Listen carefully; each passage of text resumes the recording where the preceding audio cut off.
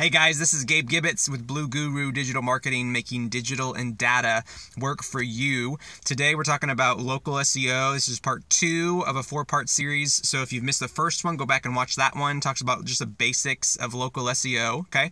And then we are talking today about Google My Business, what it is, and why it's so important, okay?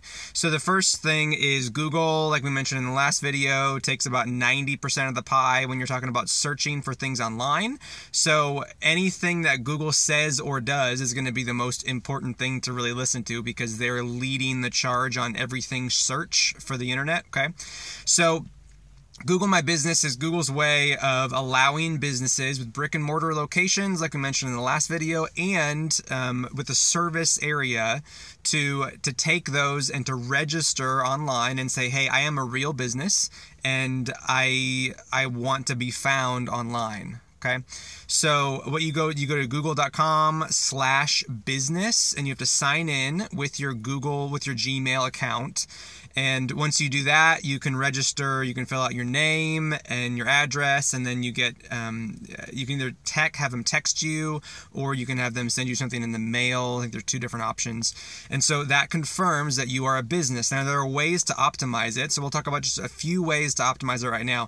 If you are, so you need to read all of the information on how to name your business. So if you are a doctor, you name it differently than if you're a business. Or if you are a one-person business, you can do your business name : then your actual name, if you want to do that. So that allows people to find you in 2 different ways. Now, you can't keyword stuff for a location. You can't say, like, for me, I can't say Blue Guru Digital Marketing, Lexington, Kentucky. I can't do that. You will get dinged for that at some point. Even if you see other people doing it, don't do it, because you need to follow all the rules that Google has.